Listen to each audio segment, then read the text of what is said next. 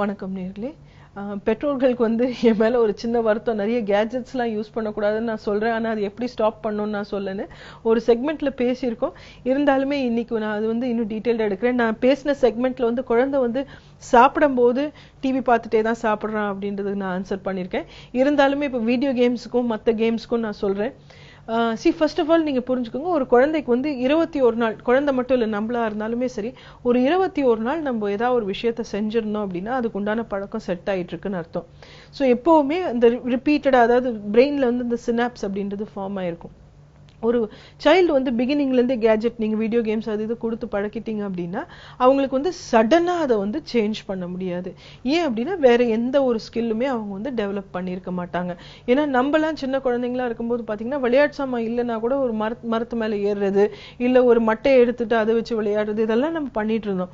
இப்ப இருக்கக்கூடிய சைல்டு, அதுவும் நீங்க அர்பன் ஏரியாஸ்ல, அதாவது கொஞ்சம் பெரிய சிட்டிஸ்ல ஸ்டே பண்ணிட்டு இருந்தீங்கன்னா அந்த மாதிரி சான்ஸ் உங்களுக்கு குறைவா இருக்கும். இன்னும் டேஞ்சரஸ் என்ன விஷயம் அப்படின்னு பாத்தீங்கன்னா மற்ற சில்ட்ரனோட விளையாடக்கூடிய சான்சஸ் ரொம்ப ரொம்ப குறைஞ்சிருச்சு. ஸோ இந்த மாதிரி இருக்கும்போது கேஜெட்ஸ் நீங்க எப்படி ரெடியூஸ் பண்ணலாம் அப்படின்றது ஃபர்ஸ்ட் நீங்க புரிஞ்சுக்கோங்க. கேஜெட் அடிக்ஷன் அப்படின்னு சொல்றது, இப்போ ஒரு வீடியோ கேமே விளையாடுறாங்க, இல்ல ஒரு டேப்ல வீடியோஸோ ஏதோ ஒன்று பார்த்து பழகிட்டாங்க அப்படின்னா ஃபர்ஸ்ட் ஐஸுக்கு நிறைய ஸ்டிமுலேஷன் கிடைக்கும். அதாவது கண்கள் மூலமா அவங்களுக்கு நிறைய டிஸ்ட்ராக்ஷன்ஸ் இருக்கலாம். ஆனா ஐஸும் வெஸ்டிபுலர் மூவ்மெண்ட்டுக்கு உண்டான சிஸ்டமும் ரொம்ப க்ளோஸா கனெக்ட் ஆயிருக்கும். ஸோ என்ன ஆகும்னா சைல்டு ரொம்ப கேஜெட் பார்த்துட்டு இருக்கும்போது துருதுருப்புக்கு அதிகமாயிடும். ஏன் அப்படின்னா அந்த hyper active vestibular area over stimulate ஆயிடும். வெஸ்டிபுலர் அப்படின்னும் போது மூவ்மெண்ட் சம்பந்தப்பட்ட பகுதி ஓவர் ஆக்டிவ் ஆயிடும். ஸோ என்ன ஆகும் அப்படின்னா நீங்க பெஸ்ட் லெவல்ல கேஜெட்ஸ் எல்லாம் ஸ்டாப் பண்ணோம் அப்படின்னா நீங்க அதுக்கு முன்னால சைல்டோட உங்களோட பாண்ட் பண்றதுக்கு உண்டான டைம் கொடுக்கணும். நம்ம என்ன பண்ணிடுறோம் அப்படின்னா இந்த மாதிரி ப்ரோக்ராம் நீங்க பார்த்த உடனே எல்லா கேஜெட்டையும் எடுத்து பூட்டி வச்சுட்டு இன்னையில இருந்து உனக்கு நான் டேப் கொடுக்க மாட்டேன் அப்படின்னு சொல்லும் போது குழந்தையோட பிடிவாதம் தான் அதிகமாகுமே ஒழிய அவங்க புது ஹேபிட்டோ அம்மா இப்படி சொல்லிட்டாங்க நம்ம இந்த மேல திருந்திடலாம் அப்படின்ற லெவலுக்குலாம் போக மாட்டாங்க. ஏன்னா சில்ட்ரனுக்கு அந்த கனெக்ஷன் அப்படிதான் செட் ஆயிருக்கும். ஸ்கூல்ல இருந்து வந்த உடனே அம்மா டேப் கொடுப்பாங்க, நம்ம விளையாடிட்டே இருக்கலாம் அப்படின்னு தான் செட் ஆயிருக்குமே ஒழிய நம்ம ஸ்கூல்ல இருந்து வந்த உடனே போய் வெளியே விளையாடலாம் அப்படின்றது செட் ஆயிருக்காது. ஸோ அந்த புது பாத்வே, புது ஒரு அனுபவமோ இல்ல ஒரு புது எக்ஸ்பீரியன்ஸோ நீங்க கொடுக்கணும் அப்படின் போது அவங்களோட நீங்க ஜாயின் பண்ணி தான் செய்ய முடியும். ஸோ நீங்க கேஜெட் கட் பண்றீங்க அப்படிங்கும்போது ஃபர்ஸ்ட் லெவல்ல எதெல்லாம் நீங்க as it is as a family cut பண்ண முடியுமோ கட் பண்ணிடுங்க. ஃபார் எக்ஸாம்பிள் நம்ம சாப்பிட்ற டைம்ல யாருமே ஃபோன் யூஸ் பண்ணக்கூடாது அப்படின்ற மாதிரி ரூல்ஸ் செட் பண்ணி அடல்ட்ஸ் ஃபர்ஸ்ட் ஃபாலோ பண்ண ஆரம்பிச்சிருங்க. ரெண்டாவது டிவி பார்த்துக்கிட்டே சாப்பிடக்கூடாதுன்ற ஹேபிட் செட் பண்ணுங்க. ஏன்னா ஒரு பிஹேவியரோட இன்னொரு பிஹேவியர் நீங்க அசோசியேட் பண்ணிட்டீங்க அப்படின்னாலே மாற்றங்கள் கொண்டு வரது ரொம்ப கஷ்டமாயிடும். ஒரு பிஹேவியர்னா ஒரு பிஹேவியர் தான் அப்படின்னு நீங்க கிளியரா செட் பண்ணீங்க அப்படின்னா லாங் டேர்ம்ல ரொம்ப ஈஸி இருக்கும். ஒரு உதாரணம் நான் சொல்லணும் அப்படின்னா என்னோட ப்ரோக்ராம் பாத்தீங்கன்னா நான் ஸ்மூத்தா பேசிட்டே இருப்பேன். நான் எதுவுமே நோட் பண்ணி நான் உங்ககிட்ட பேசுறது கிடையாது. ஆனா சப்போஸ் நான் ஒரு பேப்பர் வச்சுட்டு இதுல இருந்து பார்த்து பேசுறேன் அப்படின்னா நான் உங்ககிட்ட ஸ்பான்டேனியஸா என்னால பேச முடியாது. ஏன்னா நான் இந்த பேப்பர் இருந்தாதான் என்னால பேச முடியும் அப்படின்ற மாதிரி நான் செட் பண்ணிப்பேன். அதே போலதான் ஒரு குழந்தைக்கு ஒரு பிஹேவியர் நீங்க மாத்தணும் அப்படின்னு நீங்க ஆசைப்படும் போது சாப்பிடும் போதும் அவன் டிவி பார்க்கறான், இது பண்ணும் போதும் அவன் இது பண்றான் அப்படின்னு நீங்க கனெக்ட் பண்ணிருந்தீங்கன்னா அது மாத்துறது தான் இன்னும் கஷ்டமா இருக்கும்.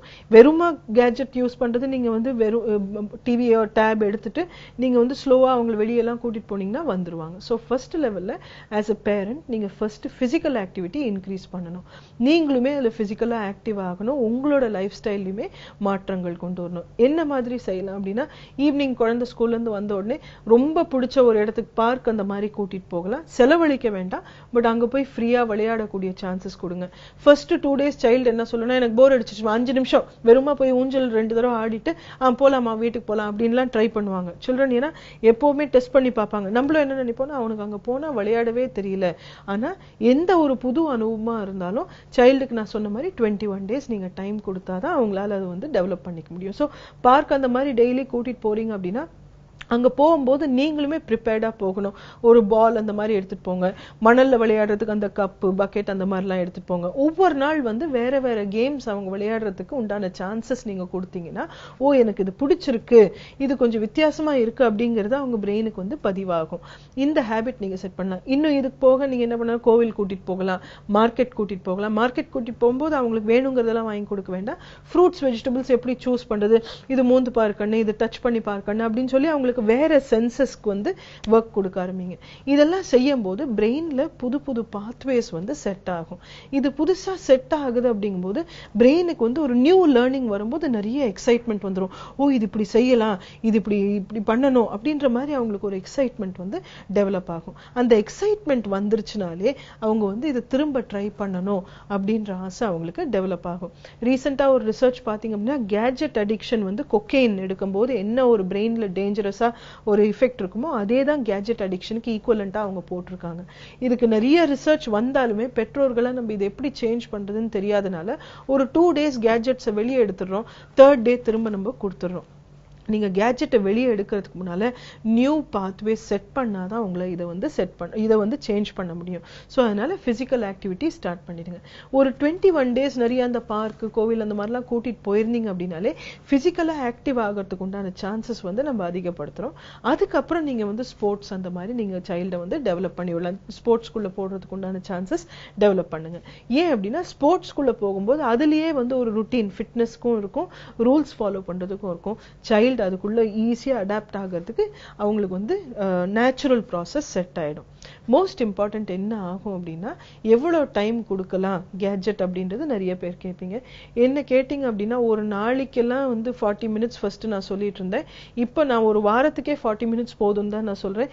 ரீசன் என்னன்னா நாங்க பிரெயின் ரிசர்ச்ல பார்க்கும்போது இது எவ்வளவு டேஞ்சரஸா இருக்குன்னு பார்க்கும்போது ஆக்சுவலா 1 week-க்கு 40 minutes இருந்தா கூட போதும். ஸோ அதனால முடிஞ்ச வரைக்கும் அது எவ்வளவு ரெடியூஸ் பண்ணி மற்ற இன்ட்ரெஸ்ட் நீங்க டெவலப் பண்றீங்களோ லாங் டேர்ம்ல கிரியேட்டிவிட்டி, இன்னோவேஷன், மற்றபடி ரிலேஷன்ஷிப்ஸ், அவங்களோட ஓவரால் டெவலப்மெண்ட்டுக்கு இது ரொம்ப ரொம்ப யூஸ்ஃபுல்லா இருக்கும். ஸோ நான் சஜஸ்ட் பண்ண மாதிரி ஃபர்ஸ்ட் நீங்க கேட்ஜெட்டை ஸ்டாப் பண்றதுக்கு முன்னால உங்களோட சைட்ல இருக்கக்கூடிய பிஹேவியர்ஸ் மேல அவேர்னஸ் கொண்டு வாங்க. நீங்க நிறைய கேட்ஜெட்ஸ் யூஸ் பண்றீங்கன்னா உங்களோட சைடுல அந்த சேஞ்சஸ் கொண்டு வாங்க. ரெண்டாவது மோஸ்ட் இம்பார்ட்டன்ட் ஃபுட் டைம்ல, ஸ்லீப் டைம்ல எல்லாம் வந்து கேட்ஜெட்ஸ் இருக்கக்கூடாது. பெட்ரூம்ல எல்லாம் டிவி வச்சிருந்தீங்கன்னா அதெல்லாம் கூட ரிமூவ் பண்ணிக்கலாம். ஏன்னா இட் இஸ் டெஃபினெட்லி டேஞ்சரஸ். மூணாவது விஷயம் அசோசியேட்டட் பிஹேவியர்ஸ். ஏற்கனவே சாப்பிட்டாதான் டிவி பார்த்தாதான் சாப்பிடுவோம் அப்படின்றதெல்லாம் சேஞ்ச் பண்றதுக்கு கொஞ்சம் டைம் ஆகும். அதுக்கு முன்னால கொஞ்சம் பிசிக்கல் ஆக்டிவிட்டி இன்க்ரீஸ் பண்ணிட்டீங்க அப்படின்னா அவங்களுக்கு வந்து கேட்ஜெட் மேல இருக்கக்கூடிய நீட் குறைஞ்சிட்டு மற்ற நியூ இன்ட்ரெஸ்ட்ல நீட்ஸ் அதிகமாகும். ரொம்ப எக்ஸ்ட்ரீம் அடிக்ஷன் இருந்தது அப்படின்னா நீங்க கவுன்சிலிங் லெவல்ல சைல்டை வந்து ஹேண்டில் பண்ணலாம். ஏன்னா இது லாங் டேர்ம்ல அடிக்ஷன் லெவலுக்கு நிறைய போகுது அப்படின்றது நாங்க இப்ப டாக்குமெண்ட் பண்ண ஆரம்பிச்சிட்டோம். அதனால முடிஞ்ச வரைக்கும் நீங்க கேட்ஜெட்ஸ் முதல்ல இருந்து கொடுக்காம பழக்கினீங்கன்னா ரொம்ப நல்லது. அப்படி இந்த லெவல்ல அவங்க வந்து அதுல ரொம்ப அட்டாச்சா இருக்காங்க அப்படின்னா இந்த ஸ்டெப்ஸை ஃபாலோ பண்ணி நீங்க ரெடியூஸ் பண்ணலாம். மீண்டும் நாளைக்கு சந்திக்கலாம்.